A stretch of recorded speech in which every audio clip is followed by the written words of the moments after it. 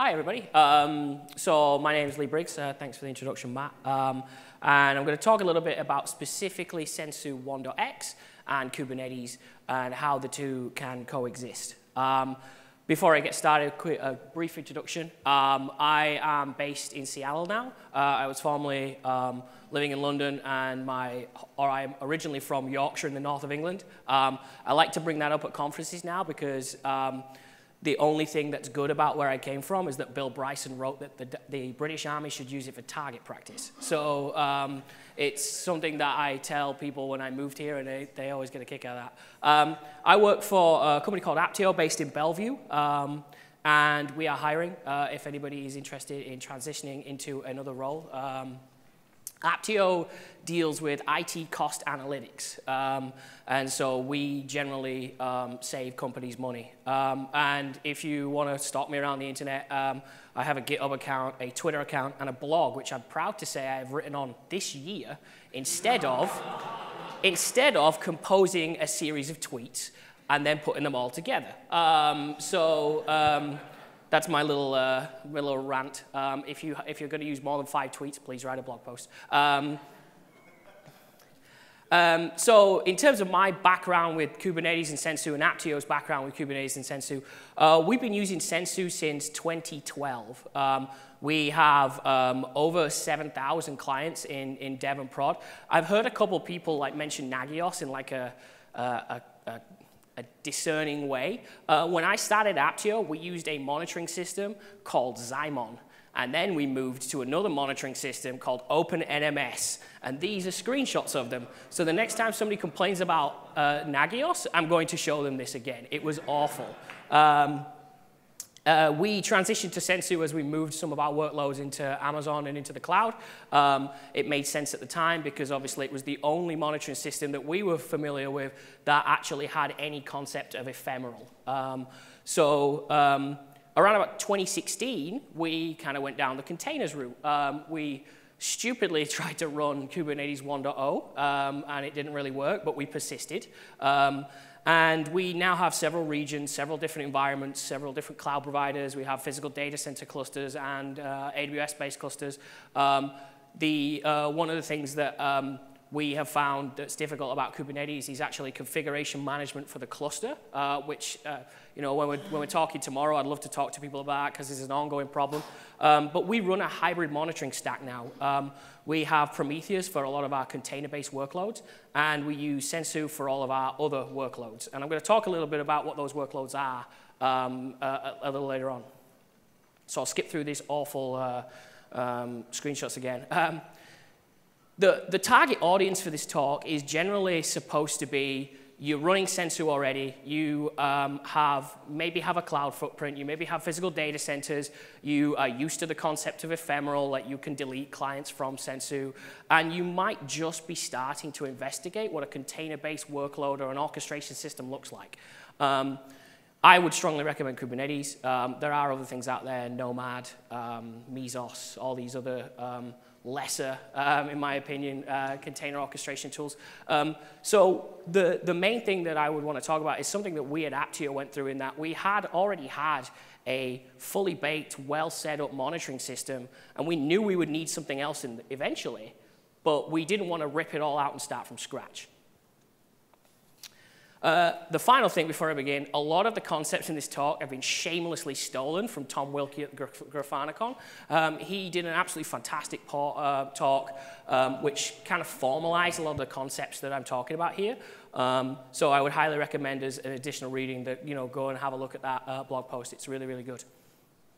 So a quick rundown of what I will call monitoring models.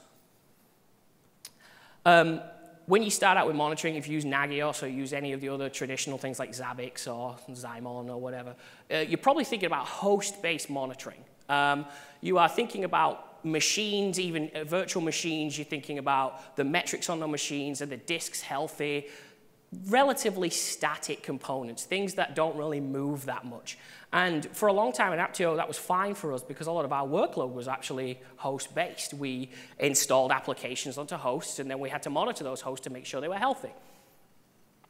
And the formalized concept that we didn't really realize we knew at the time is this concept of the use method of monitoring, popularized by a very, very intelligent fella, Brendan Gregg.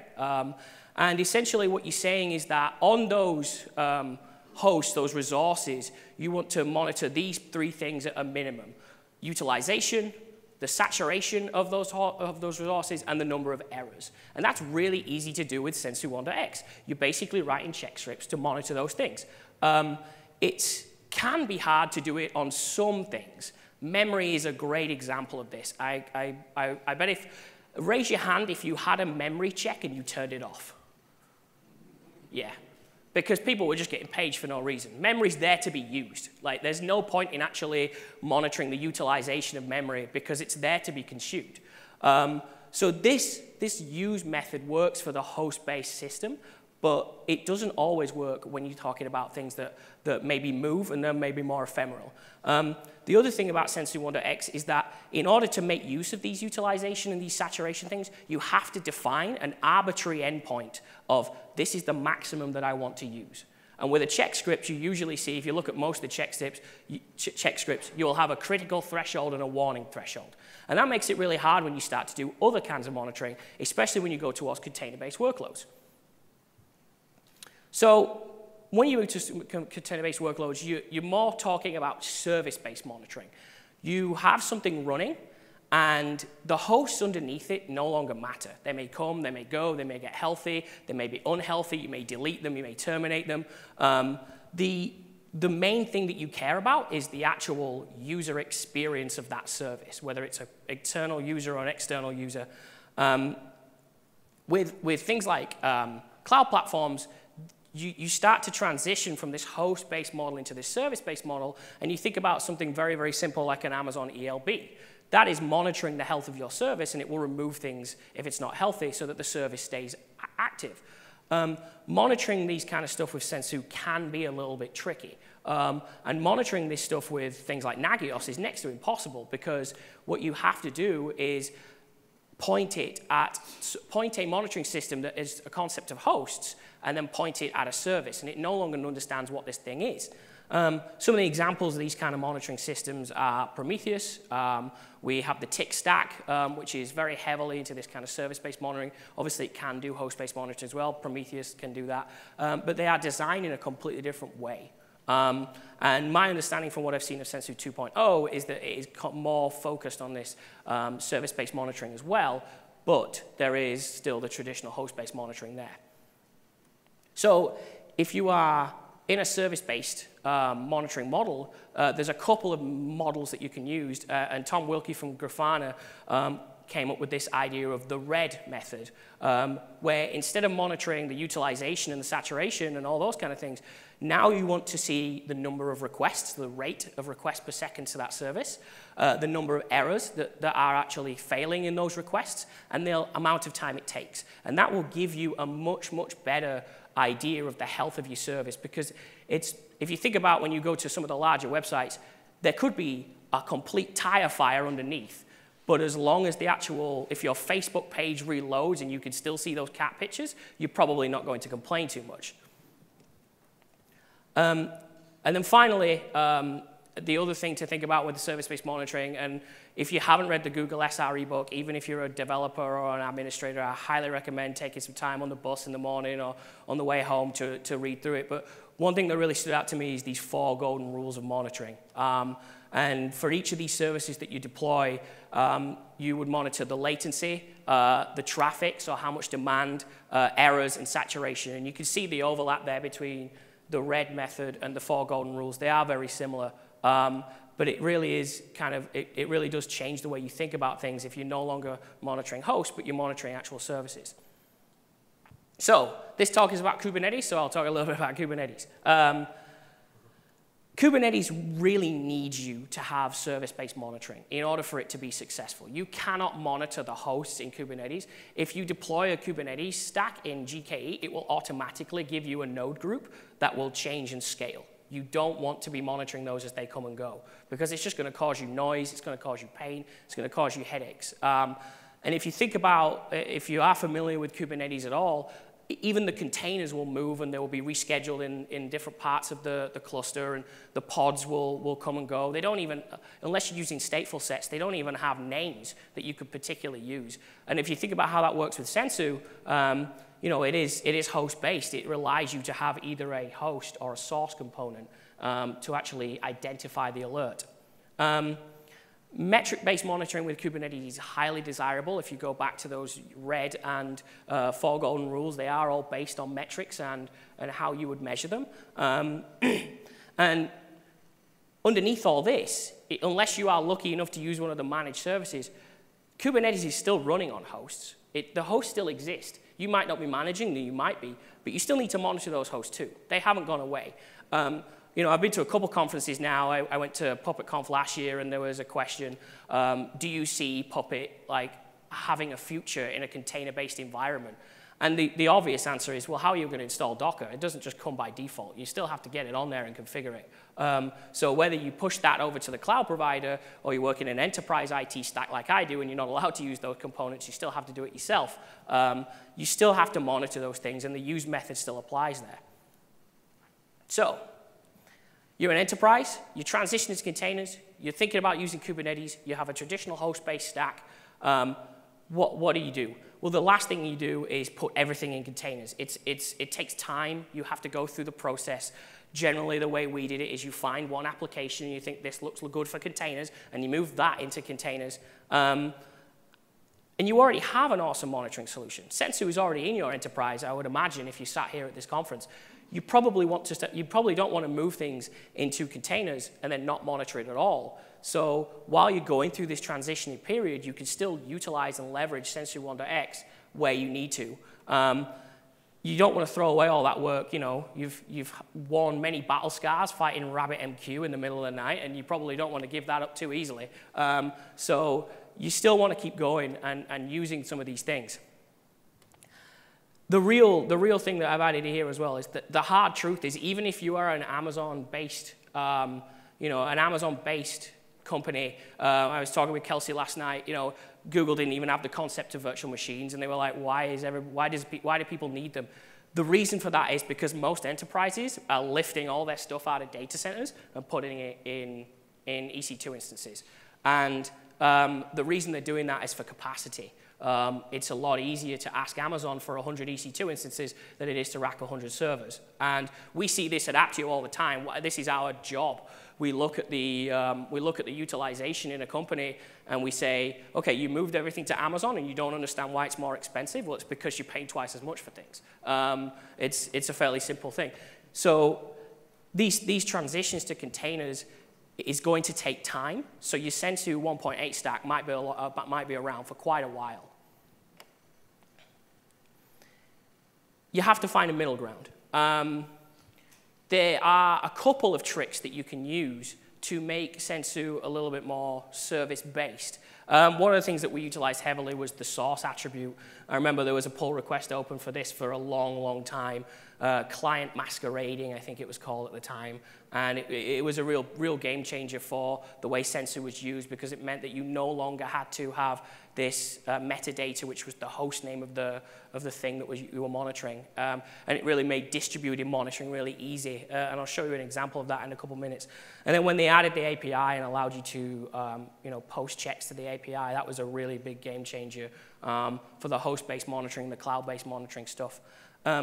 As I mentioned, though, a lot of the Kubernetes components do remain static. The number of replicas is probably not going to change that much unless you have got really, really fancy and you're using vertical and horizontal autoscalers. So you want to make sure that the number of replicas is met, and you want to monitor those things. What's nice about Kubernetes is it will fix the problem for you, but as an operator, you probably want to know something happened. So you might not necessarily page yourself for it, but you would want to get that information that a pod died and another replica was stood up. Why did it die? Go and investigate the problem later. The control plane, you know, is relatively static. The Kubernetes API server, the controller manager, and the scheduler, those things need to be healthy, and you need to know that they're working. And then, of course, the thing that's the most static is your application and its health. That always needs to be okay. So you need to monitor that, and Sensu can really, really help you with this. So running Sensu on Kubernetes itself. If you are planning on using Sensu 1.x with Kubernetes, I would highly recommend running all of the Sensu components that you can inside Kubernetes. We use the Redis operator, and we use a Redis transport because RabbitMQ. This is not in our physical infrastructure. We use RabbitMQ and Consul to do service discovery-based health checks. But we think about Sensu as like a bundled application stack. So each data center has a Sensu stack, and each Kubernetes cluster also has a little Sensu stack running inside it. If there was a RabbitMQ operator, then we would consider using it. For those that aren't aware, an operator is something that makes running a stateful application in Kubernetes much, much easier. It allows you to transition some of the things that you would do in the application, like failovers and all that kind of stuff, into a Kubernetes API, which is really nice for Redis because it means that we can simply declare a Redis cluster, and it does all of the job of creating the master, the sentinels, and all that kind of stuff. It's really, really nice. And then the rest of the components, because Sensu is essentially a very, very simple application that connects to a transport, we just run them as standard deployments. The API server is a separate deployment, the server is a separate deployment, and then we have the client, which runs as a daemon set on every host, and then we also run it as sidecar containers alongside applications. I put all this stuff in an example repo. I'm going to quickly go through it now. But these two are basically a Docker container based on the Docker Sensu container, but it includes a bunch of Kubernetes-specific stuff, and I made a few modifications. And then there is a repo that has the deployment manifests for Sensu on Kubernetes. So I'm going to do a quick demo. I actually had a lot more in this talk, and then I cut it down. And then I found out that we were overrunning, and I felt like I could have added it all back in, but I didn't do that. So is that large enough for everybody? Can everybody see that? A little bigger. Better? Yes? No? OK. So we have my Kubernetes cluster in GKE. Thanks for that $300 free credit, guys. That's really useful. I must have abused that so many times now. I have about 20 different Google email addresses. I probably shouldn't say that with Kelsey sat there. You can make it higher, that'd be better. So we obviously have a bunch of nodes there, and it's running the GKE version, and it's in an auto-scaling group, as I mentioned before. And I've configured this cluster with a bunch of extra goodies, like the cert manager and external DNS. So deployments are really, really easy, and this is just a list of all the namespaces. You can also see that I've deployed the Weaveworks microservices demo sock shop into this cluster to show you an example of how you monitor a more microservices-based application. And then in the default namespace,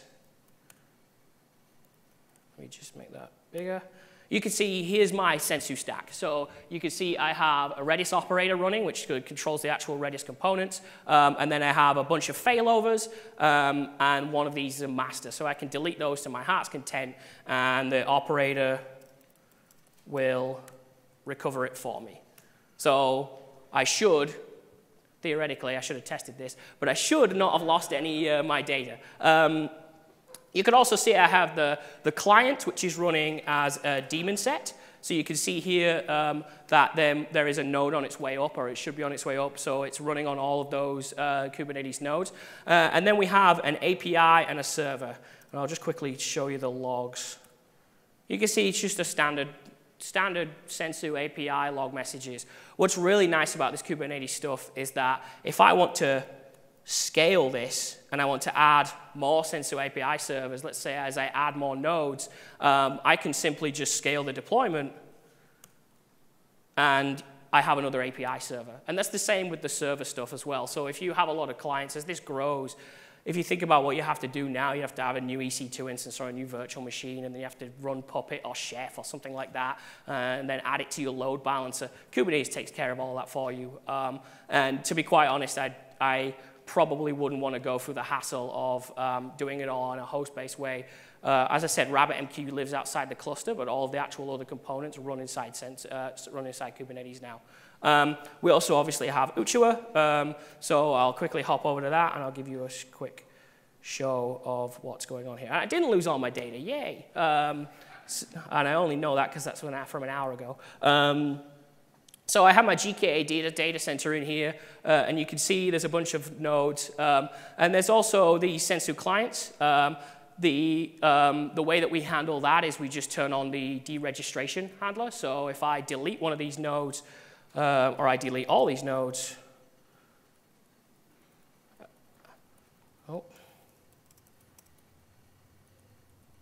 so I can delete all of the daemon set.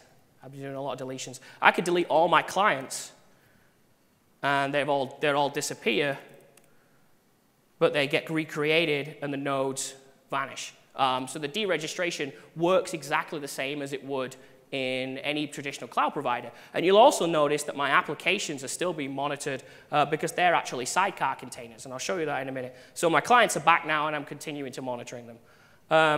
You'll also notice that we have this GKA API server that's just using the source attribute. And you can see I've bundled all of the Kubernetes plugins that come in the Sensu Gems, Sensu plugins Kubernetes. So you can see I'm checking that all services are reporting as up, all pods are running and they're within their threshold.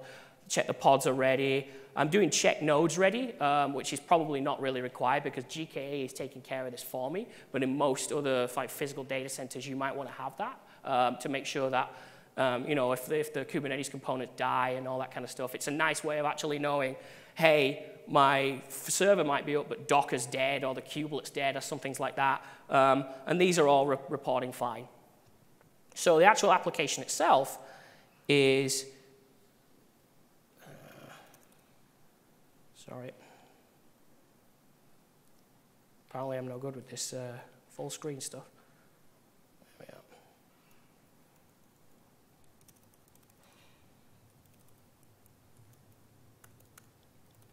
So you can see here there's the sock shop. And this is a very, very long YAML file with the full deployment of the sock shop. But what I will do is quickly jump to, at the top here, you can see I've got configuration data for Sensu itself. And then I can look at the Sensu client. With Kubernetes, you can basically have these sidecar containers, so a pod doesn't necessarily have one container in it, and they share a IP address. So that means that my Sensu client is bundled alongside my catalog service here, and you can see I just mount some JSON into the check path here, and up at the top, you can see here's my definition for my service check, just as JSON. I try to think of some ways to make this a little bit more elaborate, like generating JSON on the fly and all that kind of stuff. And at the end of the day, it's just easy to just pipe it into the config map like that. So because the sock shop application, they all expose a health endpoint, I don't need to say anything different for the actual command. I just wrote a little Ruby script that checks the command, and we're good to go. And then the final thing is that I specify an environment variable as part of the Sensu daemon, which specifies what the client name is. So now whenever I add a new service, I'll actually get an alert for that particular service. And you can see that when you actually go in here, here's my order service, and here's my payment service, and then here's my catalog service, which are all just components of the sock shop stuff. You get a keep alive check for free, as you do with all other Sensu clients. But essentially, this is just the service running, and it's perfectly healthy. And this is the use method for service-based monitoring. And it's that flexibility that Sensu 1.x gives you that allows you to do this kind of stuff. So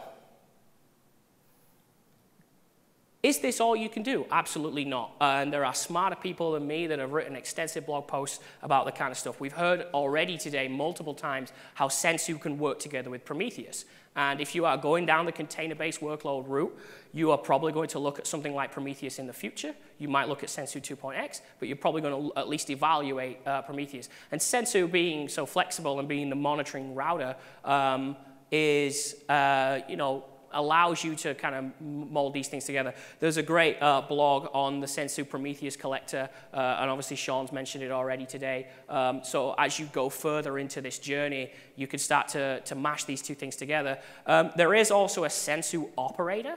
I haven't personally tried it. I figured it was overkill because there's so little state in Sensu's components already that we figured it wasn't worth it. What is great about that operator is it means that you can then define checks with the Kubernetes API, which is really, really nice. And something that you might consider, it looks relatively easy to deploy. Obviously, Sensu 2.0 has Kubernetes deployment manifest there, so give that a try as well. And then I only kind of came across this actually this morning, but there was a great blog post on a much more in-depth Kubernetes and Sensu kind of integration with Prometheus, and I actually thought that guy should have been doing this talk, so I don't know where he is. If he's in the room, he should, thank you very much. But these are all additional things that you can add as well. So in summary, this is actually a summary for my longer slide deck, so it might not make a lot of sense, so I'm going to kind of add a bunch of stuff at the end here. But at Apptio, we went through an infrastructure journey. We went from traditional physical data centers, we went to EC2 and virtual machines, and then we went to container-based workloads. Your monitoring is going to go on that same journey.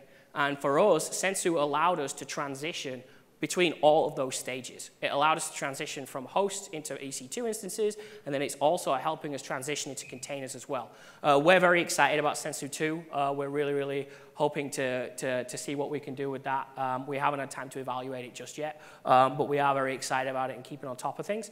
But the main thing that I think is important to note is the flexibility that Sensu provides us is invaluable in our monitoring journey. It's been invaluable for us for quite a while now, for nearly 6 years, and we continue to come up with new and exciting ways of waking ourselves up in the middle of the night. So it's continuously aided us in our journey. And then the final thing that I will implore is use existing tools that you already have as you make these transitions.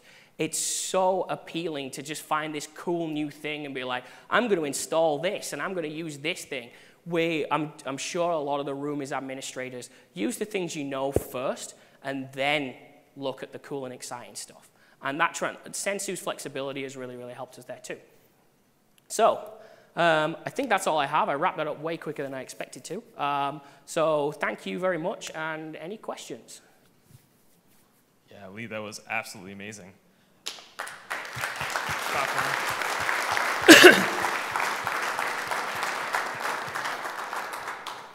While questions come to mind, please, come on up. I'll mention that the person you referred to, the blog post that went into great detail in Kubernetes and how they set it up is he's out of Amsterdam and wasn't able to fly in for this. Okay. But yeah, you two should definitely connect. Absolutely, I read that blog post. I was like, this is way better than what I've got. So.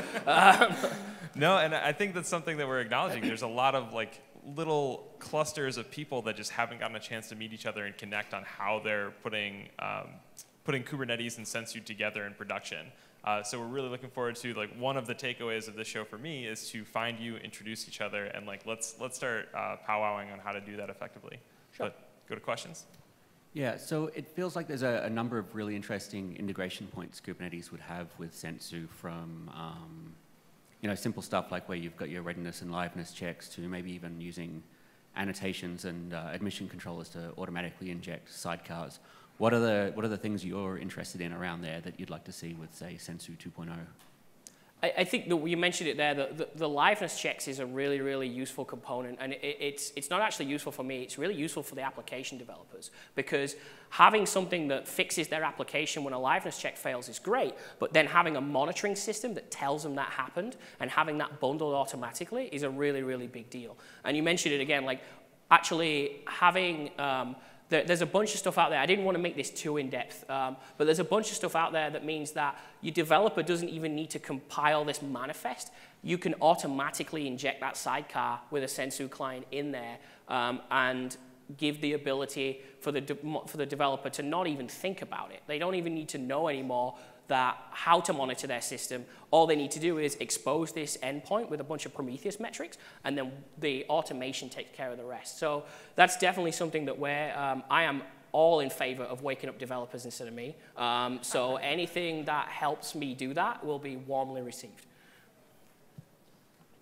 Hi. First off, excellent presentation. By the way, I would love to listen to the complete, more in-depth presentation. If you have a link, or let me know. Yeah, first absolutely. and foremost. You mentioned metrics, right? So maybe I just missed it, but are you guys doing anything with respect to persistent storage? Maybe you can light a little bit of color on that. If you guys do in the back end, do you save your metrics? Are you guys doing anything with respect to time series analysis? And second question is with alerting. Is there anything you guys do in terms of managing the alerting? Did you implement a workflow with other systems? Or? So the first question, to answer that around metrics, we don't use Sensu for metrics at all.